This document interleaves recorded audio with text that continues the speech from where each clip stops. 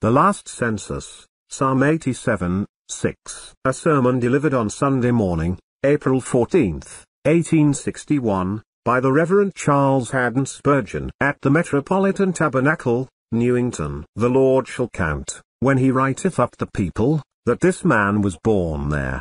Psalm 87, 6. Several times, according to the record of Scripture, there was a census taken of the people of God. When Jacob went down into Egypt, all his offspring were numbered, and they were 70 souls. How small, then, the visible church of Christ! It could be contained within a single tent. It had sprung of but a solitary man. All those, then, who feared Jehovah, so far as it is known to us, were of the race of Jacob. There was another census taken when the people came up out of Egypt. And if you read in the earlier chapter of the book of Numbers, you will be astonished at the wonderful multiplication which had taken place in the land of Egypt, the house of bondage. Truly, the more they were oppressed, the more they multiplied. There were 600,000 footmen, all prepared for battle, besides women and children, and aged men who were exempt from the toils of warfare. There was another census taken after the people had been 38 years in the wilderness. Through their sin they had not been multiplied. So many had fallen in the wilderness, that notwithstanding the natural increase, the population stood at very nearly the same rate, or, taking the armed men as the standard, about 2,000 less than it was when they first entered into the howling wilderness. You have further on in history another instance of the taking of the census, or rather of an attempt to do it, when David commanded Job, the captain of the host, to go through all the tribes and number the people from Dan even to Beersheba. The people were God's people, when he numbered them well and good. But none but the sovereign power has a right to take the census of the people. David, forgetting that he was only God's viceroy, that he stood not as king in Israel, except as under the constitution which God had established, presumes to invade the priestly prerogative and commit to Job the Levitical office of numbering the people, and that without offering the shekels of sanctuary or giving the tribute of redemption. So flagrant was the breach of the laws of Israel, that even Job was quick to remonstrate. But ere he could effect the task, the word of God had come out against him, and 3 days of pestilence, or 3 years of famine, or a period of flight before their enemies, who should defeat them in war, were offered to him as dread alternatives for the punishment of his small. So did God seem to say, Jehovah shall write up the people, but David shall not. God shall count his redeemed, and number his elect, but man shall not venture to touch the mysterious roll. None but the Lamb shall take that book and open every seal. That Lamb's book of life is not to be read except by the eyes of him who bought the people with his blood. Nor are the people to pass under any hand to be counted except under the hand of him that telleth them, even the great shepherd himself. My brethren, according to the text, there is one day to be a great census taken of the church of God. It is concerning that one census, final and decisive, that I shall have to speak this morning. May God grant that of all of us it may be said, when the Lord writeth up the people, this man was born there. Concerning this writing up of the census I shall take 4 or 5 points. First, we shall notice what this writing will involve when the Lord writeth up the people. Secondly, whose names will not be found written in the census. Thirdly, whose names will be there. Fourthly, who will write up the people. And then, lastly, why will it be done at all? When this dispensation shall come to its close, when the Lord Jesus Christ shall come in the clouds of heaven, when all his people shall be gathered to him to share his splendors and to delight themselves in his triumph, then we believe the Lord shall write up his people. What will this writing be? There will be written in this census nothing but personal matters. If you note my text, it says, this man was born there. They are not taken in the plural, these men. They are not taken as a corporate body, this nation, this church, this family. But one by one each man's name shall be found either written there or else left out. Personal matters alone will come into the great census paper of eternity. There is no truth which we need more frequently to hold up before the eyes of our people than the truth that nothing but personal godliness will ever avail. If you could trace your pedigree through a line of saints up to the apostles, nay, up to Mary herself, the mother of the Saviour, yet, unless you did yourself believe in Christ and had yourself been the subject of the personal change, which is called regeneration, you should in no wise enter into the kingdom of heaven. No connections, however admirable, no relations, however desirable, no proxies, however excellent, shall ever avail for any dying man. We must ourselves stand before God, each man for himself to be acquitted, or to be condemned to hear, "Come, thou blessed," or "Depart, thou cursed one." There may be and there always must be, when we take men in the mass, and God often in his providence deals with men in the mass, there may be innocent persons who suffer in the common calamity. There are likewise wicked men who rejoice in common mercies. But at the last the evil shall be unto the evil, and the good shall be unto the good. The wheat shall be unmixed with chaff. The wine shall no more be mingled with the water. The gold shall not become dimmed through alloy. God's people, each of them personally accepted, and the wicked, each of them personally condemned, shall meet their final doom. See to it, sire, each one of you, that you personally have an interest in the blood of the Lamb. Again, you will perceive that this great census deals not merely with personal matters, but with vital matters which concern a man's birth. Here you have it, that this man was born there. 'Tis true the things we have thought and those we have done shall be mentioned at the last, but not for their own sakes. They shall be mentioned only as means of proving that we were born again, or else as evidence that regeneration had never taken place in us. The vital question which the Lord's great day shall touch will be this: was that man ever called from darkness into marvelous light? Was that heart ever turned from stone to flesh? Were those eyes ever opened to the celestial light? Were those ears ever ready to listen to the divine command? Was there a vital, radical change in so much that old things had passed away and all things had become new? For if not, in the golden roll of the redeemed our names can have no place. When the muster is called, our names will not be mentioned, and we shall stand shivering with dismay because our names are left out when God calleth, "Gather my saints together unto me, those that have made a covenant with me by sacrifice." Remark, once more, the matters with which the census shall have to do will be decisive. Perhaps, my hearer, your name could not be written today among the regenerate, but there is help yet, and we trust by God's grace ere you go hence, you may have a portion among the sanctified. If we could take today the number of God's people, at present converted, I thank God that before another hour it would be imperfect, for there would have been others added to the visibly called of God. But the last census shall be, to its number none shall be added, from its multitude, none subtracted. Once let that be taken, and the angel shall cry in heaven, "He that is holy let him be holy still," and his voice shall reverberate to hell, but other words shall he sound there, "He that is filthy let him be filthy still." That shall be the last bowling of the people, the last counting of the jewels and casting away of the counterfeits, the last bringing in of the sheep and banishment of the goats. This makes it all important that you and I should know today whether, when the Lord writeth up the people, it shall be said that this man was born there.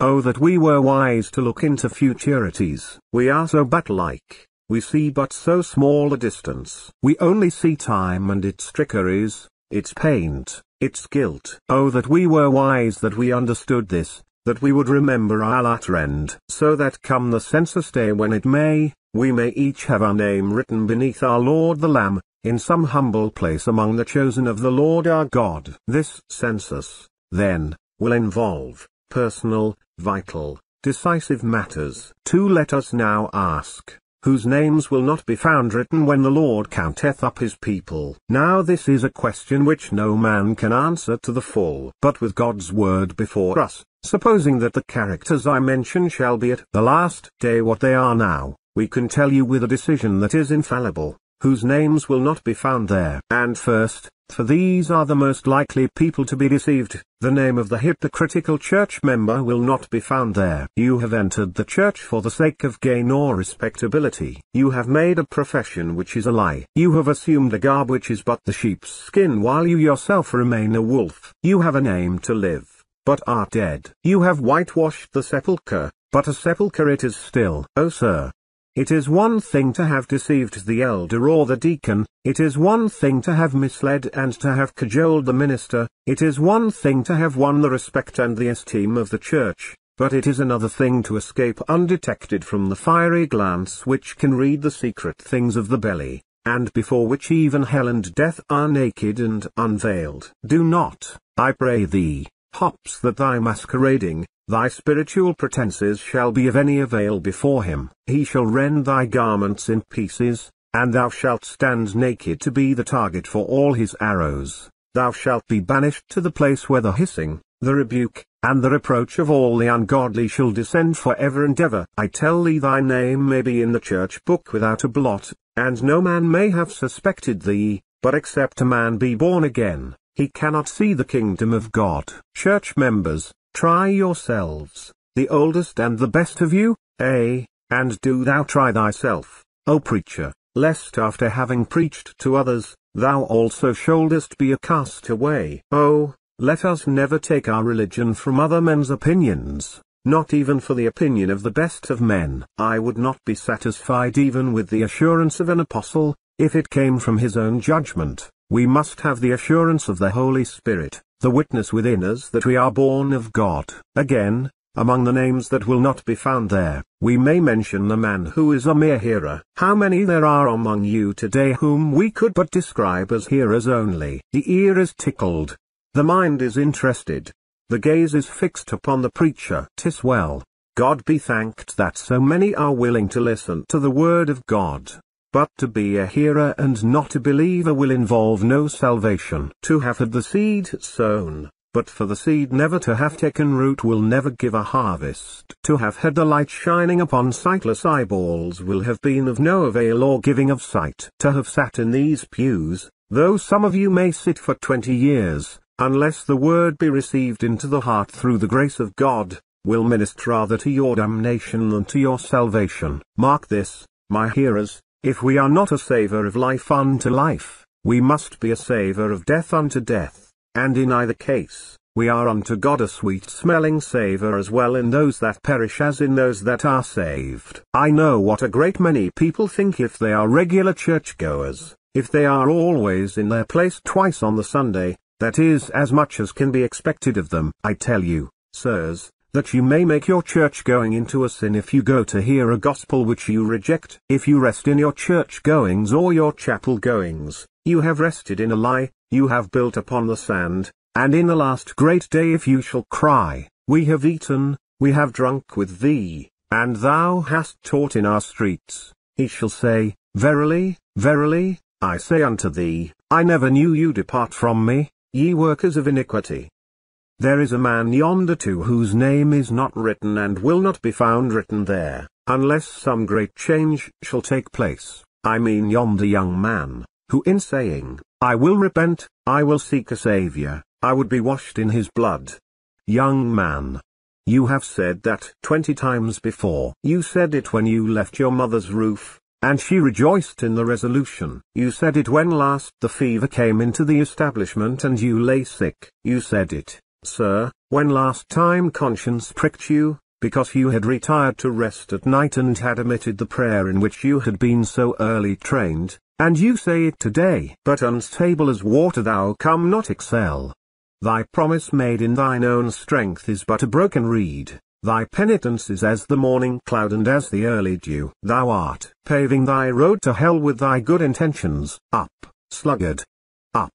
Pull up those paving stones, and hurl them at the old fiend who longs to keep thee at this dreary work of making a smooth path to thy destruction. Oh, my dear friends, perhaps one of the worst of Satan's snares is the promissory note. Under a sermon, when the sinner has been awakened, the devil gets him to say, well, I will think of these things by and by.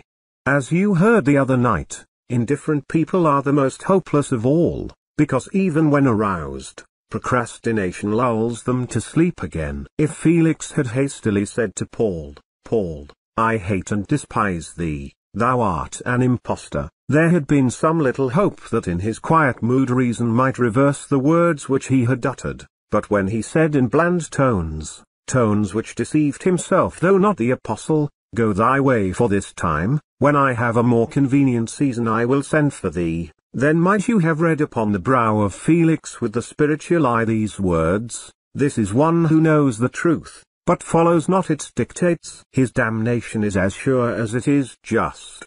I had infinitely rather hear, as I have sometimes heard, and as we constantly do, words of abuse against the minister, and language of hatred against the gospel, than I would hear some of you who speak fair but mean foul, who protest but belie, whose resolutions are like bad money or forged checks, which he that taketh loseth thereby, and he that believeth is deceived. Your name, sir, unless there be something more than this, will never be found written there. Scarcely necessary is it I think to say that those men who are living in vice and open sin, and who die as they live, will never find their names written there. No drunkard shall ever reel across the golden streets. No oath of the blasphemer shall ever shock the ear of angel. No light frothy or lascivious song shall ever taint the ear of perfection. Eden is not the place for thieves. Paradise is not the spot for harlots. Men and women who die with such blots upon their character,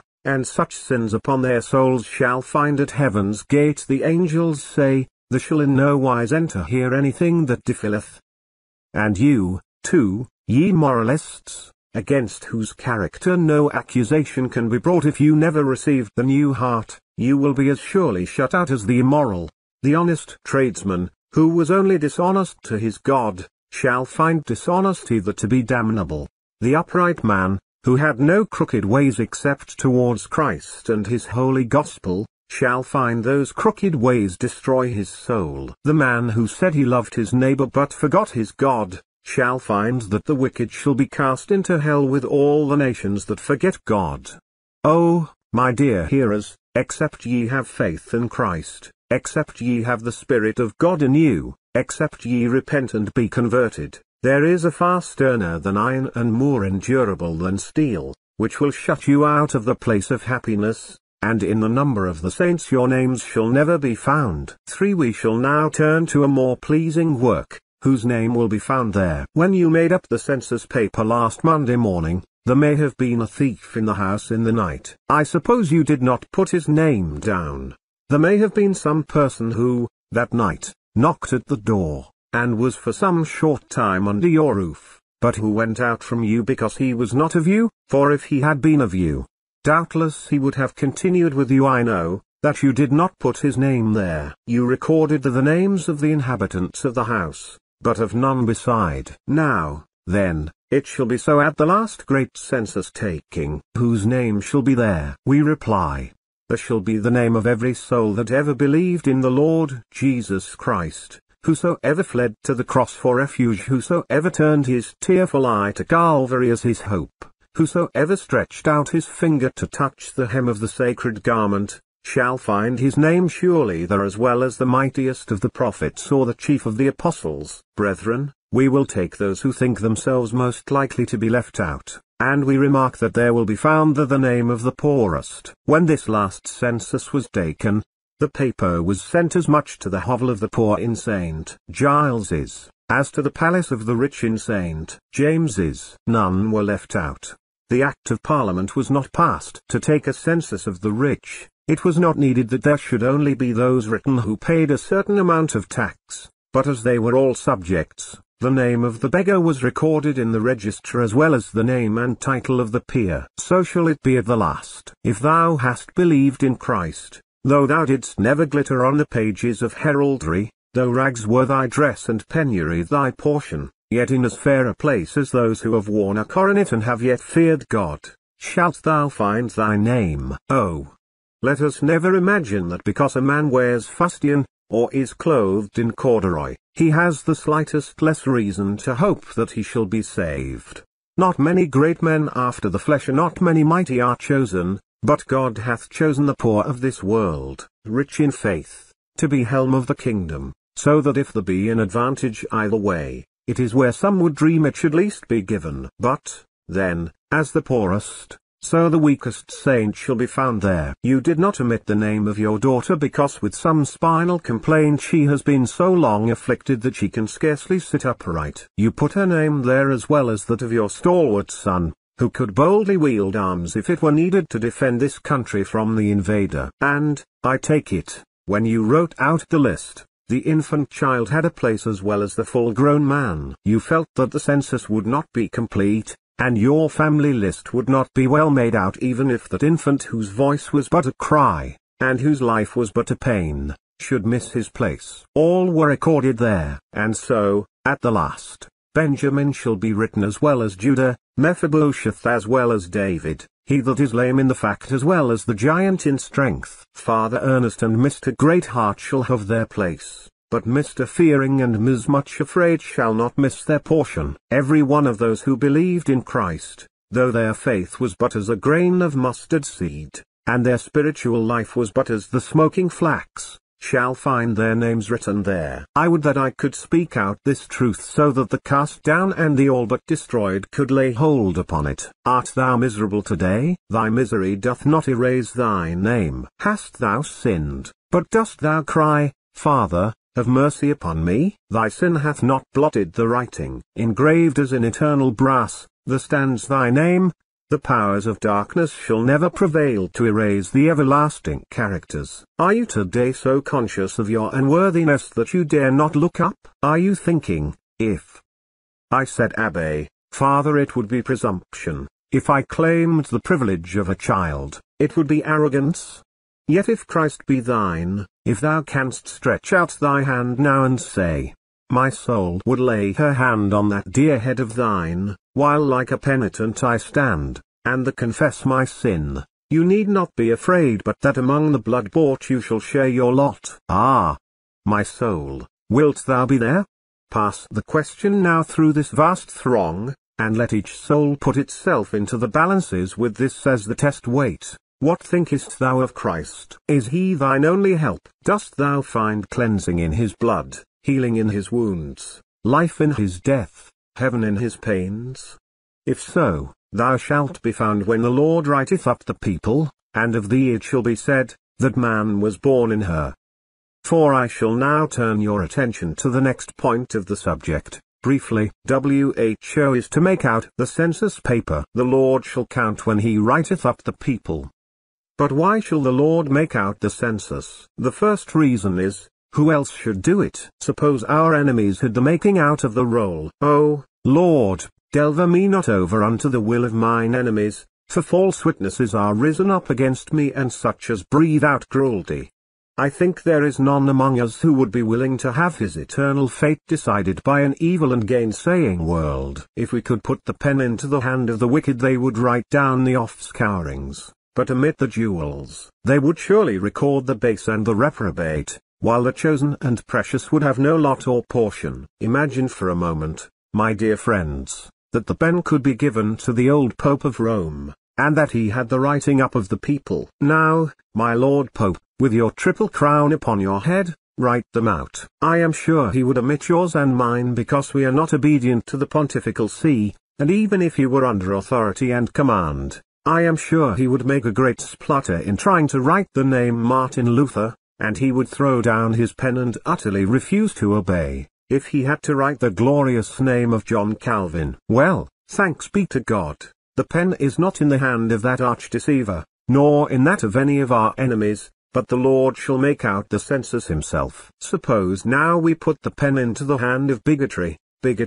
who lives not quite so far off as Italy, but takes up her residence in our own land, and hard by our own abode. I think I see her with her face bitter as wormwood and with her eyes full of darkness, and she, having written all the names down, reads, there be few that shall be saved, they be so few that a child can count them.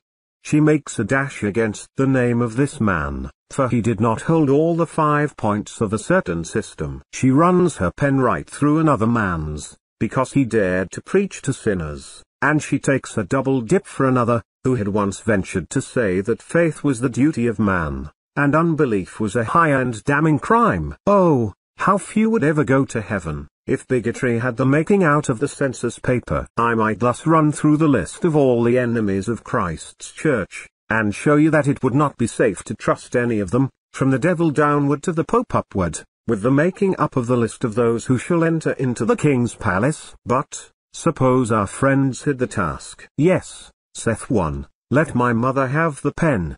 If this were left with our dear friends, they would not be long before some of them would write in bold text hand, the name of their most reprobate son, or most hardened daughter. Affection in this world overmasters the understanding, and doubtless there would be many in heaven who would defile its purity, if affection had the keeping of the gates, and if understanding had no place. Yes, but young man, your mother cannot save you. She can pray and plead, but if your iniquity be written as with an iron pen, and graven on the horns of the altar, her tears cannot, sold even though they be, eat out the dire inscription from the brass. You must be washed in blood, or else a baptism of tears will not avail. You must have the Spirit of Christ, for your mother's spirit cannot bear you on its wings to heaven. Indeed, dear friends, if the making out of the census paper were left even to ourselves, it were left to the wrong persons,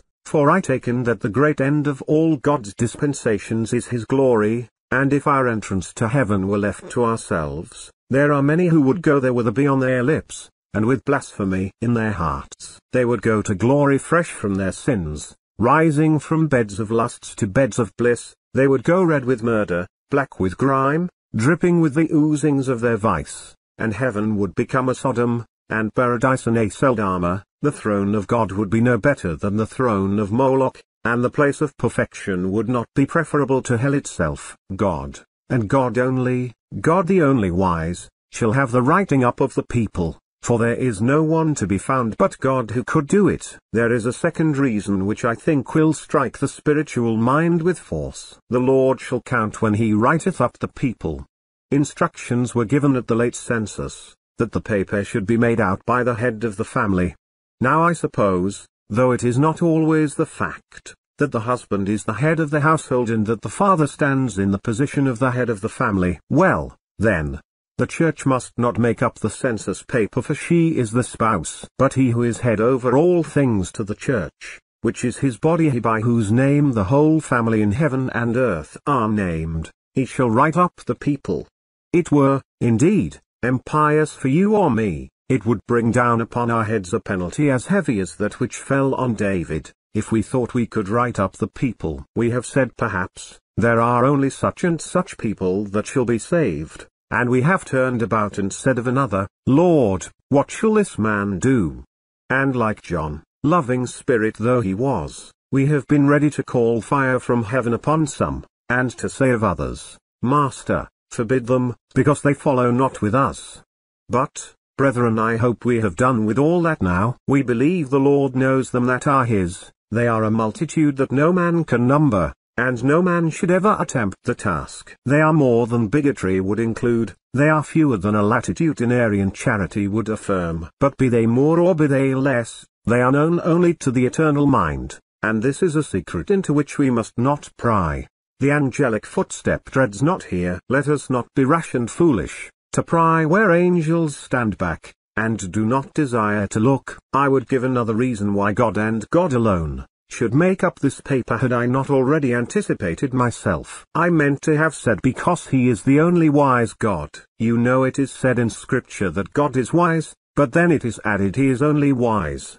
There is not another wise being upon the face of the earth. There is not another wise being, even in heaven itself.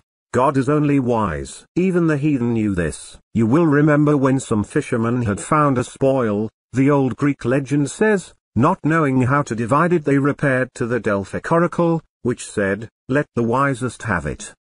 They sent it to Thales, the Meletian, they sent it to Solon, it went the round of the wise men of Greece, but they all refused it. They said no, confessed they were not the wisest, till at last one of them advised to send it to the altar of the gods, for the gods were the wisest of all. What the heathen thus pictured in poetic fiction we know to be true. We will not question this man or that, this denomination or that. It is not for us to use our fingers to count the brands plucked from the burning, but to use our hands to pluck them from the fire, and we will pass the roll to the only wise God, and He shall at the last decide whether they be His or not. I now come to my last point. May the Spirit of God bless it to us, and seal it on our hearts.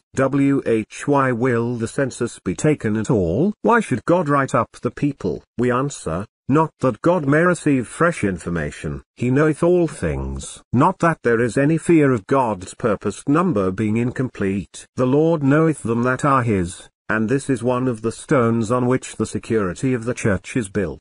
Why then, of course, we are dealing now with a noble picture, and you must view it as a picture, though within its bowels it bears a mighty fact. The Lord counts up his people, in the first place, to show his value of them. You remember that passage, they shall be mine, saith the Lord, in that day when I make up my jewels, as though the jewels had to be put each into their proper place, and then the divine eye should run along them all and say yes, they are made up. Those in the gasket tally in number with those in the inventory. They are made up. Neither ruby, nor emerald, nor pearl is lacking. They are all there. God makes up his jewels. It is impossible for the human mind to conceive how dear is the poorest believer to the heart of his Father, dearer than the widow's only child to her soul, dearer than the new-made bridegroom to his bride, dearer than life to those who stand in peril, dearer than honor to those who could give life rather than sacrifice their integrity. We love, but we love not as God loves. Love with us may be an abiding passion, but with God it is an all-penetrating principle. Of us it may be said, that we are loving, but of God, that he is love itself. And well does the idea of counting up the loved ones set forth the esteem and value which he sets upon them, and the intensity and deep-seatedness of that affection which he bears towards their persons. The Lord will make up his jewels, he will count his sheep, he will remember the children of his family, to see if they be there who were written in the register of old. Another thought strikes us. The last census shall be taken to show to Satan his entire defeat. They are all there, fiend of hell, they are all there. What didst thou say? I will pursue, I will overtake, I will divide the spoil, my lust shall be satisfied upon them. What sayest thou now, fiend of hell? There is not one of them lacking. Thou greedy lion of the pit, hast thou sent one sheep? Has so much as a lamb been dragged to thine infernal den? Ye legion hosts, who with gunning, sharpened by malice, sought to tear from the arms of Christ those whom he had sworn to save, say, has the surety done his work or no? Have ye defeated him? Ye have nailed him to the tree. Have ye broken his bones, and robbed him of his members? Ye took away his life. Could ye keep it? Do they not live because he lives? Ye struggled through 1800 years and more. Ye grappled with these poor men and women who wrestled hard with you. Did you overcome one of them? You were worsted when you fought with Job in the slippery standing of a dunghill. Ye were defeated when ye fought with David on the pinnacle of the palace top and brought him down. Ye won not the victory when ye seemed to will it over Peter in the hall of Pilate. Ye were defeated not once or twice, but many thousand times in the heirs of life, who fought with various success in time, but with sure success as time merged into eternity. Oh, all ye hosts, look there and be ashamed, and let the songs of the white-robed be howlings to you, let the shoutings of the complete host of the redeemed sink into your ears like death knells and re-begin your hell, for you are defeated, you are knocked down, the pride of your looks is lowered, and Jehovah alone is exalted in that day. Yet once more, methinks the counting up of the redeemed will be performed for another reason, to let all men see that the great riddle which has distracted human intellect was no riddle but a fact. And facts are not riddles. What is the great mystery? It is that God decrees, that man acts, yet that God's decrees and man acts tally with one another. Of old, before the sockets of the eternal hills were carved out of the enduring granite, before the peaks lifted themselves white with snow to glitter in the sun, ere stars had visited the mountain summit and looked down upon a world that had fallen into sin, when this world was not, when it was uncreate, sleeping in the womb of the divine thought as yet unborn, when suns and stars and this brave universe itself had not begun to be formed, then in his book his chosen were all written, and the members of Christ fixed and ordained. That book was closed and sealed, it has not been opened. Now what effect can a book, a clasped sealed book, have upon the deeds of men? None, say you. None, say I.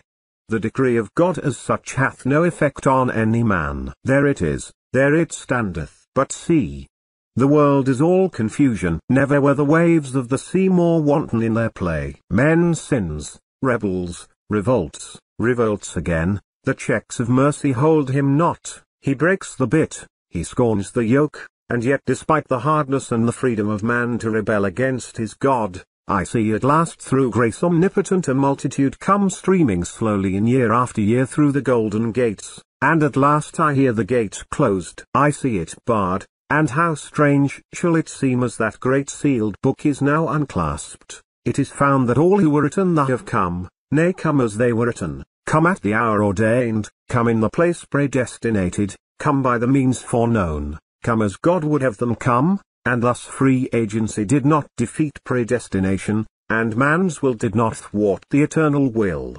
God is glorified and man free. Man, the man as he proudly calls himself, has obeyed God as truly as though he knew what was in God's book, and had studied to make the degree of God the very rule and method of his life. Glorious shall it be when thus that book shall prove the mystic energy which went out from between the folded leaves, the mysterious spirit that emanated from the eternal throne, that unseen, unmanifested, sometimes unrecognized mysterious power, which bowed the will and led it in silken chains, which opened up the understanding and led it from darkness into light, and melted the heart and moved the spirit, and won the entire man to the obedience of the truth as it was in Jesus. I will say no more except this. Shall I be there? Will you be there? I cannot put the question better than in the words of that solemn hymn. When thou, my righteous judge, shalt come to fetch thy ransomed people home, shall I among them stand? Shall such a worthless worm as I,